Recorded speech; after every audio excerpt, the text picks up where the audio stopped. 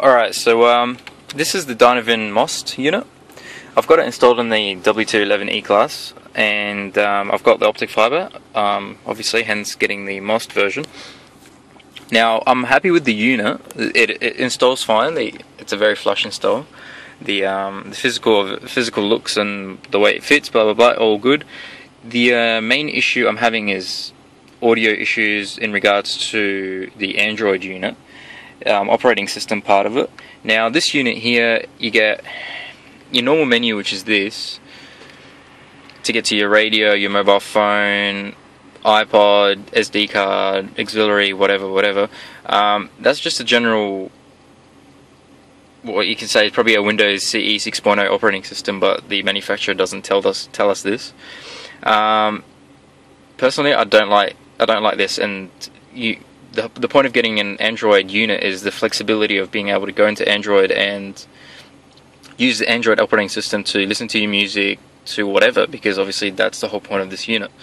And so anyways, if you look at just the general CD player, which is just, as you can see, is just it's a very generic MP3 player. You don't get any equalizer settings, you don't get any flexibility with your music whatsoever. You just get a shuffle and a rewind, repeat button, that's it. It's the same player as you can find on those cheap Chinese DVD players, if anyone, I'm sure most people bought them back in the days. So anyways, for me that's no option. I refuse to use this interface, so instead I just use my Android, which if you push navigation it seems to take you to Android, because that's where your navigation software is. So what I did is I installed Winamp, and I'm using the factory, not the factory, but the default Android player as well. Either way works. You can put music where Android operating system can find it, not via the MMC slot, but via the navigation, because that seems to be hardware in a hardware connection connected to the Android operating system. So if you put that in there, it will pick up whatever music you have on there. Now the main issue is if say I'm playing a song. I'll just play whatever, it could be an old school song, I don't care. So at the moment you can't hear anything. It's hard to see because it's white on white, but the volume's saying it's 10, still nothing. 18, 20, you can just barely hear the sound. 28, 29, now you can hear it. 39. Now that's the highest it can go. It's not high at all, the volume's not high at all. I can adjust the Android unit to give more volume, but what that actually starts doing is it starts causing any sound coming out of the Android unit to be clipping. So if I turn this up to about half and try and listen to a song or someone speaking, you actually hear their voice crackling and clipping, because this Android unit is amplifying obviously the sound, and it's sending it to this unit, the main amplifier built into this, which is then being amplified again. So you're double amplifying a signal, causing it to clip, so the sound clarity becomes horrible. So I normally have it about medium, about quarter or so. Now, and I listen to it. Now the sound is okay, it's not great.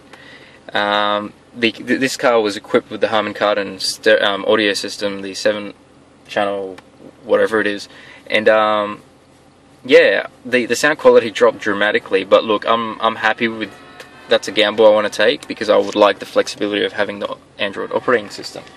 So now anyways, the other issue is, because I'm trying to turn this up to at least enjoy while I'm driving, because that's not anywhere near loud enough.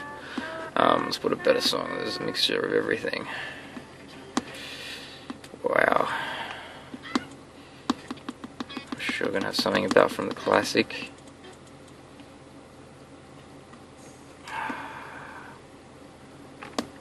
Doesn't look like I'm going to get something good here.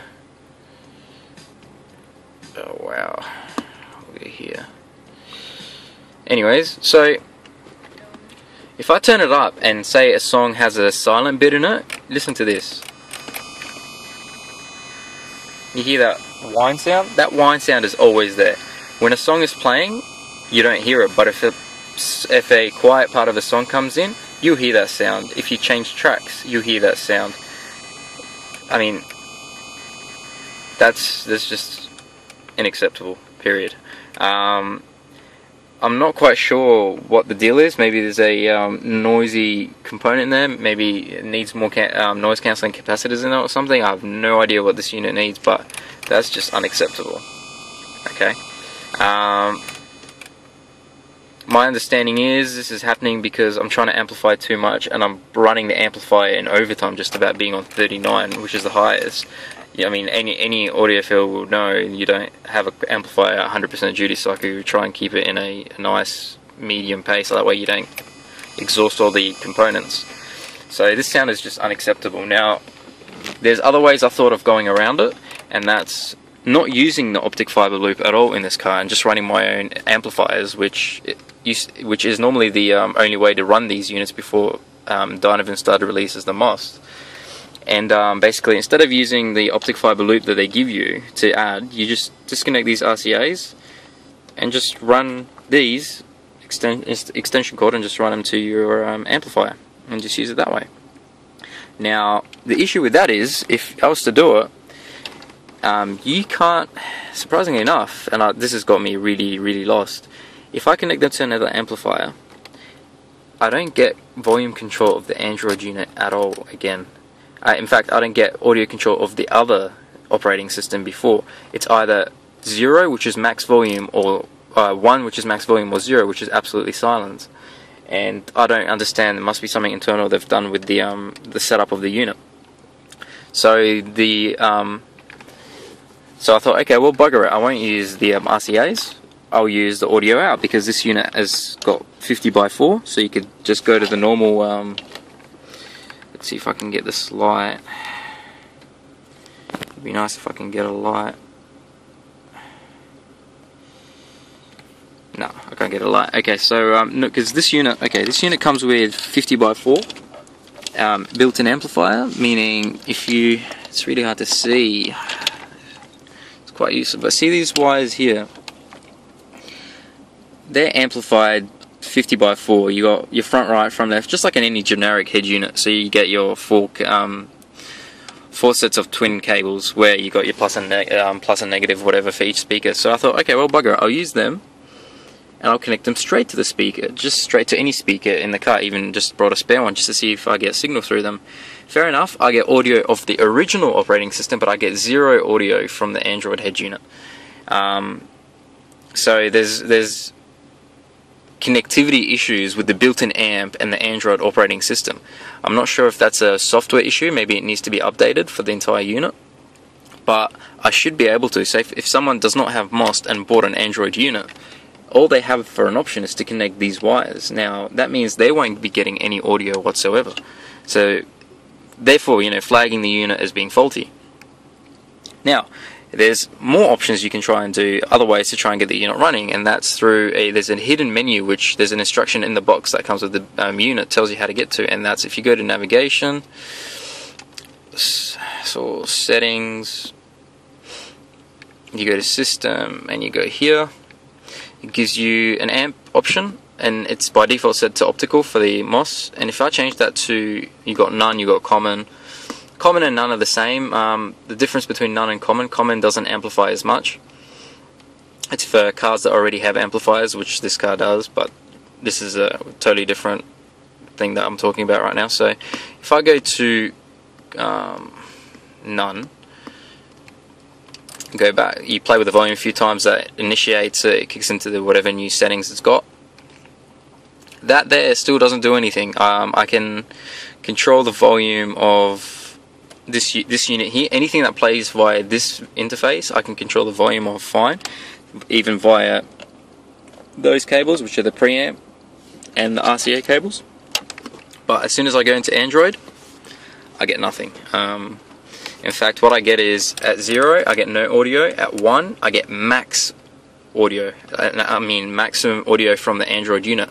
If I keep playing with this, it won't affect anything at all. The only way I can adjust the volume is just by touching this, which is very unacceptable. You would not do that, because why else do you have a volume button here? So long story short, what it looks like is either this unit is missing a major programming part to interact the Android unit with the built-in amp of this. So that way, whatever's being played through the Android unit, you should be able to hear via these RCA cables, via the preamp. So in case someone wants to decides not to use the RCA cables, they can just hook up speakers to these cables and use the 50x4 amp, because at the moment you can't use that, you get no audio, you know, things like that. And if these are fixed, this unit is really perfect, because you'll be able to, you can do anything. You can pretty much, this unit will be as they are stating for it to be, a complete, you know, Android unit. You can use it and enjoy. But for now, for the time being, the fact that you can't actually listen to your music at a good quality rate, or even adjust the volume of the Android, to me it sounds like, and you know, no disrespect to DYNAVIN being a German company, but this is very low quality unit. I'm actually questioning how good the Chinese versions of them, which are $400, will be, because even though they're not Android, at least they run an operating system specifically made for these units, so that you can get, you know, equalizer settings, all the flexibility of having the whole point of having Android in there. So these are the issues. I hope it makes sense, because it's going to be impossible to try and write on paper what the issues are. But just to recap straight away, just off the bat, you got the preamp cables, the 4 of them, for the front left, front right, rear left, rear right.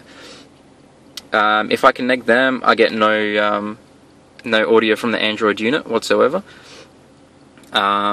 If I use the rear RCA out, I don't get anything from the Android unit whatsoever. If I use the front RCA out, I get Android sound. And but like I said, it's so low, and I get that whine, that constant whine on high volume. Is just so damn annoying. I could be just sitting in the traffic light between song transitions, or even a quiet part where you only hear vocals, and all you hear is this damn whine the whole time. Yeah, so they're all the issues. I'm hoping that this is a software issue and not a hardware, because it's going to be a pain if it is a hardware. And yeah, I hope to hear back from the seller who I got this from, and we'll see how things go. Thank you.